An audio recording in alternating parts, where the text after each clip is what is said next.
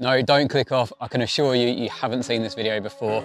Last time we looked at the Gardner sleeping bags, and this time we're going to be looking at the sleeping bag covers. Let's jump into the video and see if you need one of these guys.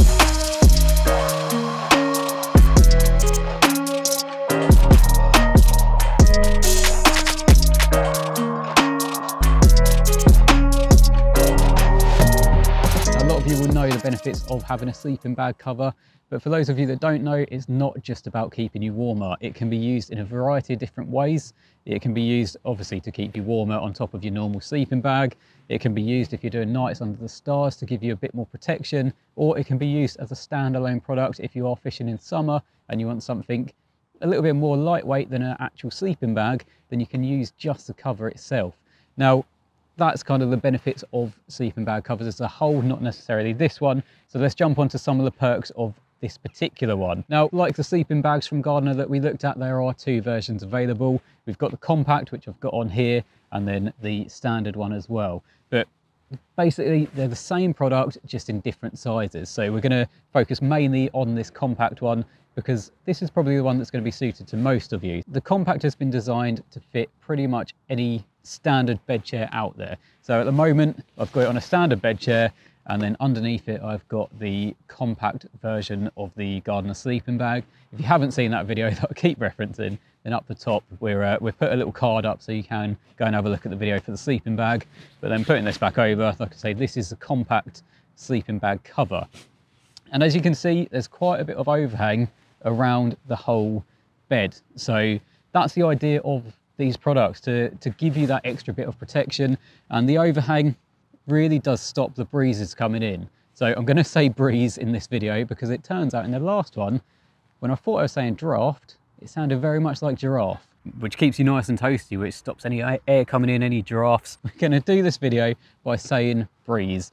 So the big overhang stops the breeze coming in. Obviously in the sleeping bags, you've got all sorts of protection to stop breeze coming in, which we did outline in the previous video. But for an extra layer of protection, then obviously you've got this sleeping bag cover, which then really does cover them zips. So you've got no chance of any breeze getting into the sleeping bag.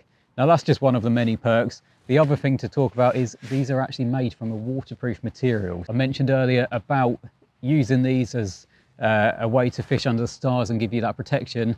It really does help out. I'm sure many of you have been caught in that situation where you look up and you think, it's a nice summer's evening, let's do a night under the stars.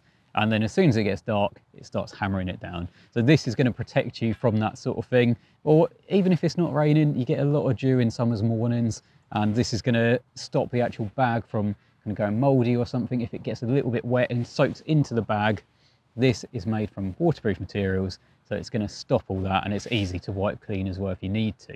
So I mentioned that these can be used to add an extra layer of warmth as well. So if your sleeping bag isn't warm enough over winter and you want that extra layer if you're fishing in ridiculous conditions, then something like this really will help out. And on the underside of this, you've actually got a thermal fleece lining, so it really does add an extra layer of warmth. It's fairly thick, but it's not too bulky.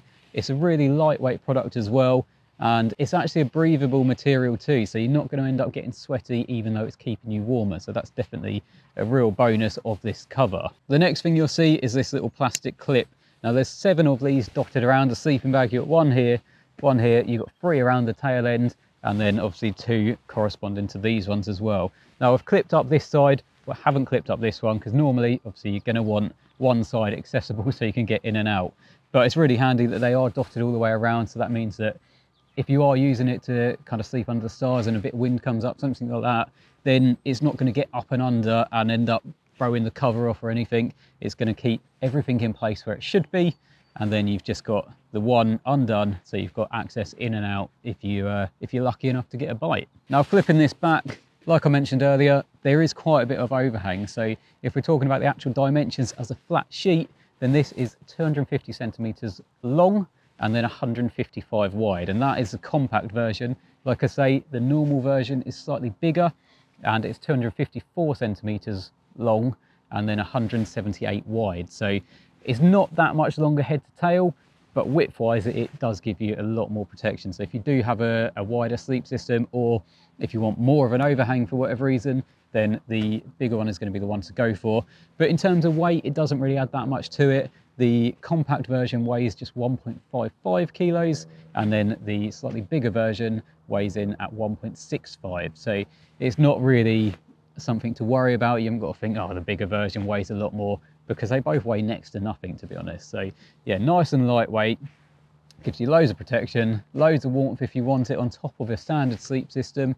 And yeah, if you want it just as a lightweight kind of cover for the summer, then it's ideal. It really does have a multitude of different uses. In terms of prices, these both come in at, I think, a fairly reasonable rate. From a quick Google, I found the compact version for about 80 quid, and then the slightly larger version for about 85 quid. I'm sure if you shop around, you'll find slightly different prices, but at the point of filming, that's the kind of prices that they were coming in at.